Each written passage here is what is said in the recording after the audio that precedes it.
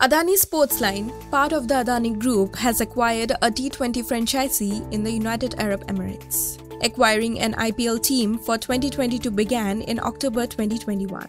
The Gautam Adani-owned group was unsuccessful in its bids for the Ahmedabad and Lucknow franchisee. The league will provide upcoming young cricketers a platform and exposure.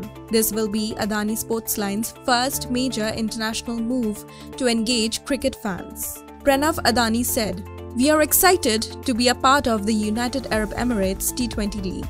The United Arab Emirates T20 League is licensed by the Emirates Cricket Board. 6 teams of top cricketers from across the world will participate in 34 matches." The United Arab Emirates T20 League Chairman Khalid Al Zarooni stated the league is proud to announce the Adani Group as a franchisee team owner and this acquisition.